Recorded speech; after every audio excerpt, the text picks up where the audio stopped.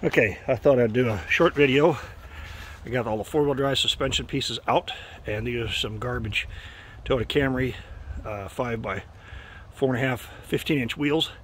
Just kind of give you my ride height I'm looking at. So the front, I ordered a Welder Series Mustang 2 front suspension with manual steering rack, and let's see, it's coming in from Ontario, Canada. So a couple of dimensions, you get an idea how low it's going to set. That's a quart of transmission fluid. The back is probably going to sit lower, probably an inch or two, and it's also going to have, those are about 25-inch tall tires, so I think I'm going to go with about 28-inch tall tire. The side pipes for exhaust are going to be gone. So a couple of dimensions on here. Let's get these out of the way.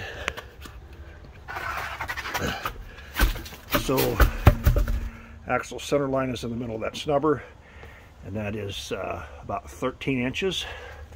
There's quite a bit of frame kick up on this, so that'll give you an idea how low it's going to be. I'll get rid of the old spring perch there for the rear, and the old transmission mount that's across the brackets that hold it, that's going to be gone.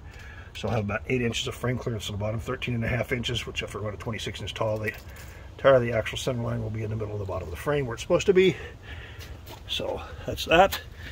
And then over here on the back, we'll get to the rear suspension here in just a second. Get that out of the way. So right now, it's about 8 inches of frame clearance on the bottom to the ground, and we have 17 inches of frame, 17.5 to the bottom of the snubber. So the independent rear suspension I'm going to put in is from a Infiniti G35 or a 350Z or a 370Z Nissan, which is 5x4.5 inch bolt pattern. There's mounting pads that go 9.5 inches forward and 12.5 inches back. The gas tank has a support brace. These rivets here are going to have to come out, and that's going to have to be removed. So that'll be probably a straight bar going across, and there's wood blocks that hold up the fuel tank. Guys use 69 El Camino gas tanks, get them a 20-gallon tank instead of a 15.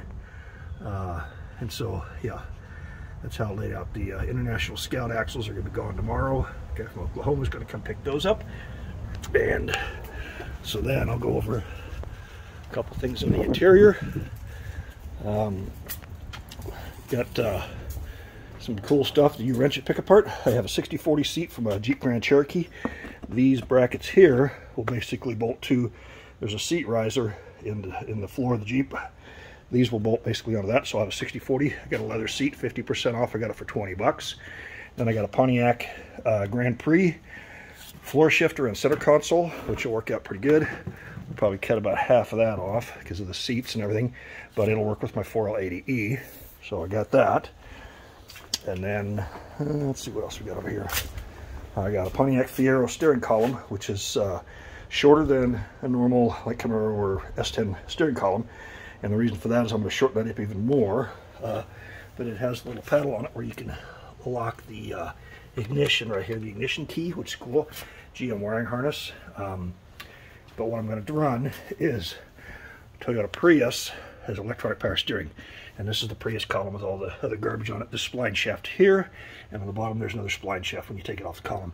How this works, essentially, there's a little brain box down there, but on this side there's an encoder wheel, just like a wheel mouse, and so when you spin the steering wheel, it puts pulses one direction or the other, and that goes into the brain box, and coming out of the brain box you have power and ground, 12 volts, coming out of there. This is basically like a worm drive, and what that does is that will turn this steering shaft that goes down to the manual rack and pinion steering. So 99% of that's going to be gone. So then the other cool part, this is the Infiniti G35 rear end.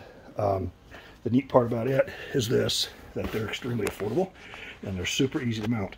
So the bolt pattern is Ford bolt pattern, 5-on-4.5. From the factory there's a shock that goes from here up into the shock tower in the back of the car. That's going to be eliminated. I'll run the factory coils, and in the middle of that I'll run a center bolt shock absorber going up. I'll get to a couple dimensions on that. The angular that's on here and the galvanized pipe is on there is just for alignment. So this frame rails on a Willys Jeep 46 to 65, 64-ish are 49.5 inches wide, so I made my angle iron that wide. And essentially with the upkick in the back This is the back of the differential, pinions over there. This has a 2.5-inch rise, which is exactly the same as on the Jeep. So these will basically, I'll put in some 2-inch square tubing. There's rubber bushings in here for isolation, and I'll show you on a diagram here in a little bit. But basically this is going to bolt to the bottom of the frame, and I'll put another 2-inch square tubing on the front, and that'll go toward the front of the truck, and that will bolt to the bottom of the frame exactly the same. So the neat part is you can use Nissan Pathfinder. You can swap out the guts on this thing. This thing has like a 3:15 gear ratio. You can get like 350s or 370s all the way to 410s or somewhere in there. And they're stronger than a Ford 9-inch. There's guys at 350Zs that are running in 9 seconds with turbos and nitrous, and they're not breaking them at all. The other cool thing is this cradle here, they can make them out of steel. This is actually made out of aluminum. So this is actually a fairly lightweight differential setup, other than the cast iron center thing. So the 350Z has a 2-piece dry shaft. You have a flat flange over there. You have a center pinion bearing, a pillow block, and then going into the Nissan transmission. I'm going to be running a 4L80E, so I have a Suburban aluminum drive shaft. I'll have it shortened, and I'll have that U-joint made to match up with the Suburban yoke. So that's that. So then here are my dimensions. Like I said, the front frame on the Jeep is 13.5 inches at the axle center line. Middle of the door is about 8 inches, and then 17.5 inches at the rear axle. So kind of a complicated drawing, but it's laid out kind of weird. So essentially, this is the side view. So this would be the front of the truck. So from the front to the top of the bushing is 14 inches up, and it's 9.5 inches forward of the axle center line. And then the rear bushing is 16.5 inches. That's my 2.5-inch rise, which is 12.5 inches behind the axle center line. Right now, if I'm running 26-inch tall tires, it'll give me a 13-inch axle center line, which will give me about 3.5 to 4 inches of clearance from the frame to the axle and the upper control arm right in there. So that's that. Some of these dimensions on the bottom aren't exactly correct. This is the stock frame height, 12.5 inches at the center of the cab. 9.75 inches forward is 20 inches. This is my bracket. I'm basically going to have my 2-inch tubing, which bolts to the bottom of that frame. 22 inches factory, and then 22.5 inches in the back, which is 12.5 inches back from the axle center line. And this is the type of cross member I'm going to be putting on the back of the rear axle. This is based on a 13-inch radius for the rear tire. So that's kind of how I'm going to lay it all out. The other things to note here is look, this is the front of the truck, and this is the back of the truck. So these eyelet bolts for here to over there on the back, and also on the front. On the front is center of those are 37.25 inches, and then the rears are 35.75 inch, and that is, like I said, 9.75 inch forward and 12.5 inches back. The hub to hub, some people say it's 62 inches. I haven't yet to measure it, but some people say it's 63 or somewhere in there. The 350Z is the same bolt pattern as Ford's. It's the most common bolt pattern from all different types of vehicles. And the frame center line, basically from the factory frame, is 47.5 inches. So that's where I'm at. I wanted to get this set up and give an idea kind of of the ride height where we're going to be sitting before winter time sets in.